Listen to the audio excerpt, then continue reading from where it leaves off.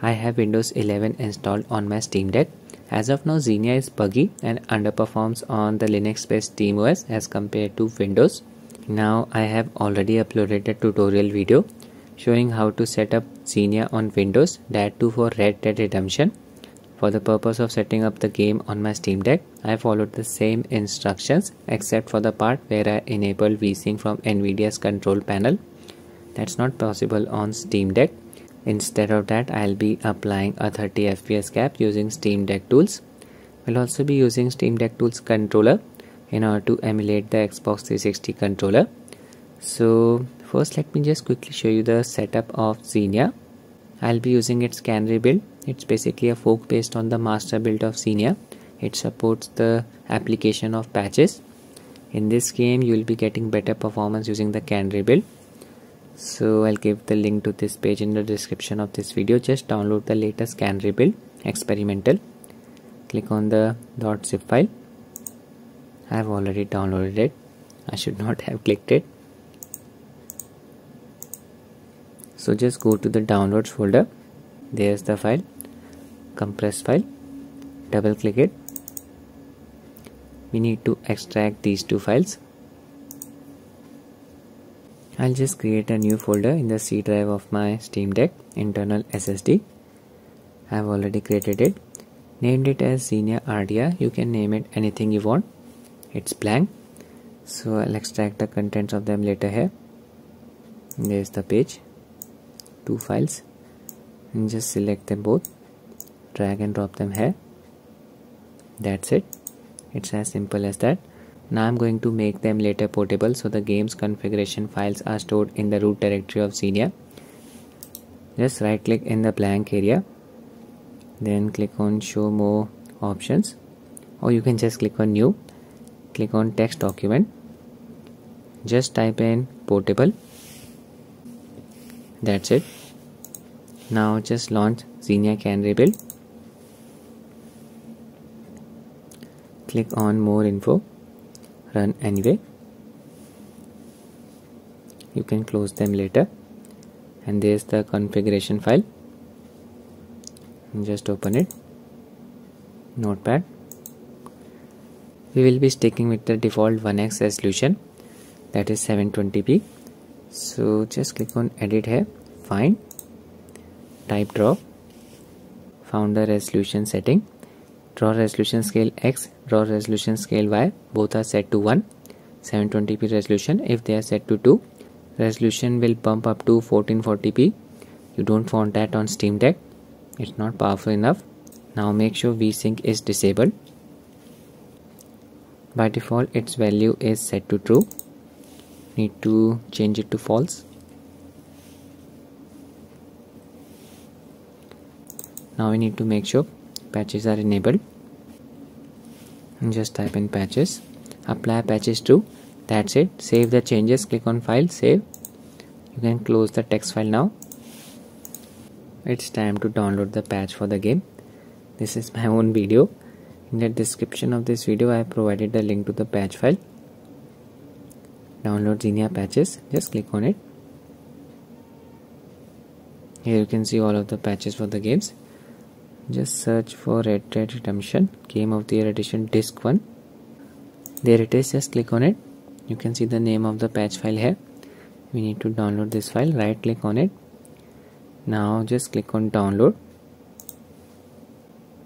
Download started. It's done. Just a small file. There it is. Right click on it. Copy. It will be in your PC's download folder. Go back to the root directory of Xenia emulator. Right click in the blank area. Click on new. Click on folder and name it as patches. PATCHES. That's it. Open this folder and paste the patch file here. Now let me just apply a few patches. Open the text file. Here I'll enable this patch. Unlock FPS. Change this value from false to true is underscore enabled. Scroll down. We'll be enabling a performance increasing patch. 360p mode.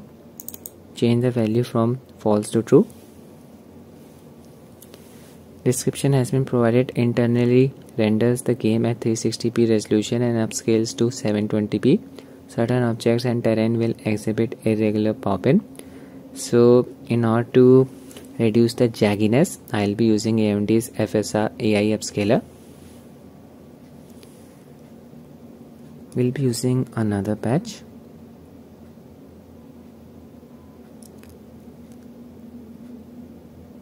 Skip intro, change it to true.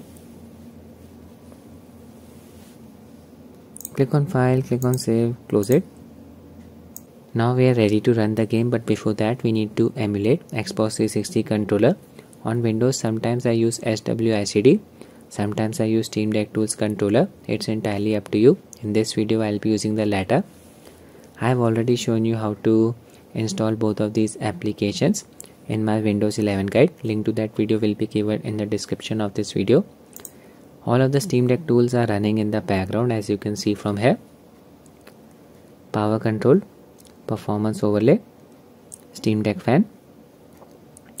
There's the Steam controller. Just right click on it. Let me just show you its settings. Here I'm using these settings. Ignore Steam, enable. Just click on settings. This is the profile that I'm using, X360. Rest of the settings are left as is. Here I have mapped the L4 and R4 back grip buttons of Steam Deck to L3 and R3 buttons of Steam Deck controller.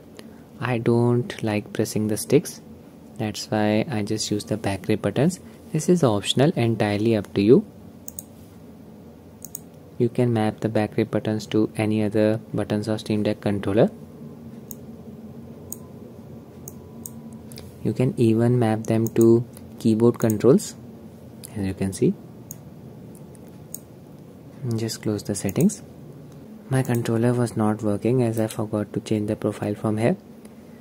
X360, it was set to desktop. That's it with the settings. Xbox 360 controller will be emulated now. Just make sure Steam application is not running in the background. So let's start the emulator. From here I'll be enabling AMD's FSR. Just click on display, then click on post processing settings. MSI Afterburner software is running in the background, so it's already showing us the overlay. From here make sure AMD FSI is selected. Using the default value for FSR sharpness 0.200, and from here I've enabled anti-aliasing FXAA normal quality. You can disable it if you want, but this will make the game look ugly, pixelated. Close it. Now we need to select our game ROM. Click on file, click on open. Navigate to the directory where you have placed your game ROM. So just select it, then click on open. Go in full screen mode, click on display, select full screen.